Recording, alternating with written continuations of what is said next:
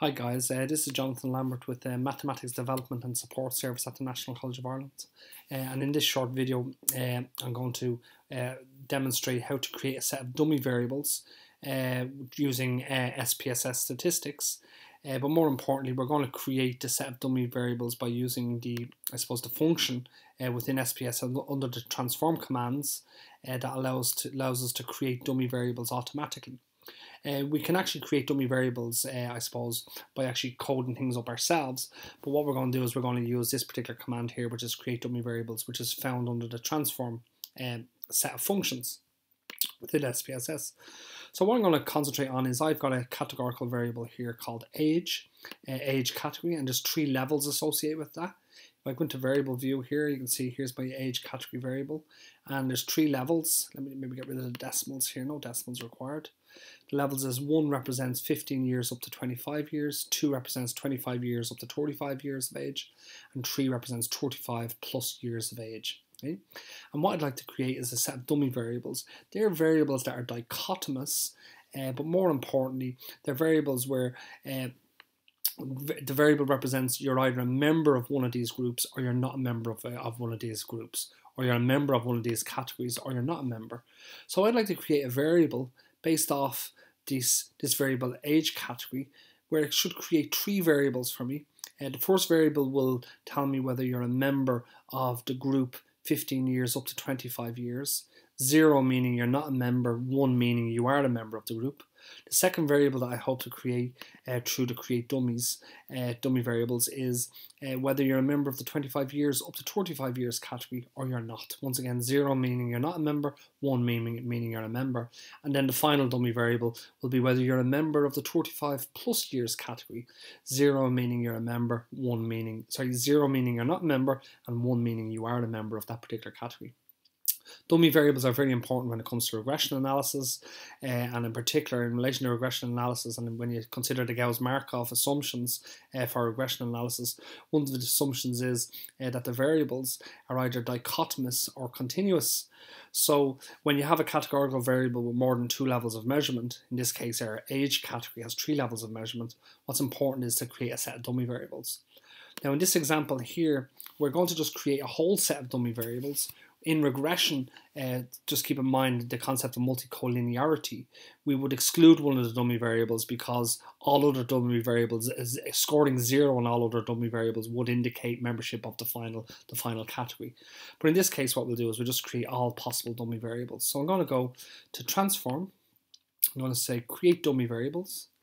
I'm going to use age category. Okay, that's the categorical variable I want to break into dummy variables. I'm going to bring that across into the field, into this particular field here, into this list where we list the variables that we want to create the dummy variables for.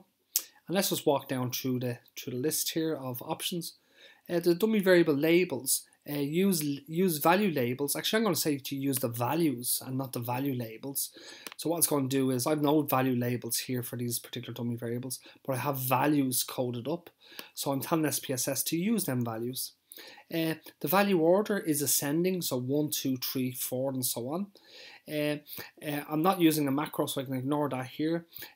Measurement level usage. Do not create dummies for scale variables. Well, look, we're using categorical variables here, so by default, it's not allowing us to create dummies for scale variables or continuous variables. By default, this main effects dummy variables is on, and what we need to do is when it creates these dummy variables, it's going to pre-append the value, okay, with a name. Okay, so it's asking us for the root name. So maybe I'll just say this is age, yeah, okay, because that's the name of the variable, yeah.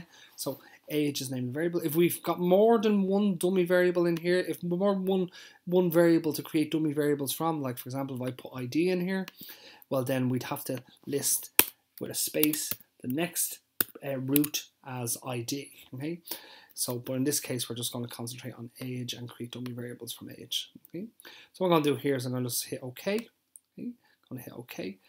Actually, let me just go back here. You see here under macros, it says omit first dummy category from macro definitions. Okay, so I could use this if I just want to create the required number of dummy variables for a regression analysis. Don't forget, when you're creating a set of dummy variables for a regression analysis, You don't create all the dummy variables. It's a number of categories minus 1 is the required number of dummy variables. But in this case, I'll just create them all, so I'll leave that off. Oh, another thing to mention is that to use this particular tool within SPSS, the Python Essentials plugin must be enabled. Okay, maybe I'll do a video on how to actually enable that after this particular video. So, but that's all we have to do here is hit OK, and what this should do is this should create a set of dummy variables for me. Okay, so it's just giving us the output here. If I go back into SPSS and if I look at my variables, you can actually see that what's after being created here is 3 variables: age 1, age 2, okay, age 1, age 2, and age 3. Okay. So age 1 means that you're a member of, excuse me, age 1 indicates that you're a member of the 15 years up to 25 years category. Let's just go into our data view window, okay, and you can see that this person here, this particular case here, is age 43.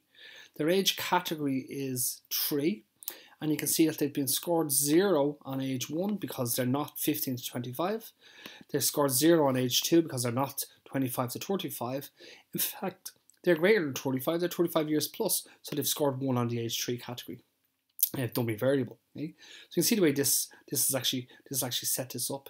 You will only ever be you'll only ever score 1 on one of these 3 categories, never more than them, and that's the way dummy variables work. So actually, if I scored 0 across all 3 categories, it means that I'm not a member of any of them categories, and that I'm a member of some other category, which would be, I suppose, what's left over. Okay? But I mean, that's how you create a set of dummy variables within SPSS statistics. Once again, guys, this was Jonathan Lambert with the Mathematics Development and Support Service at the National College of Ireland. And I do hope that this video was helpful, and more importantly, I hope that was intuitive. And thanks for watching. Okay, bye-bye.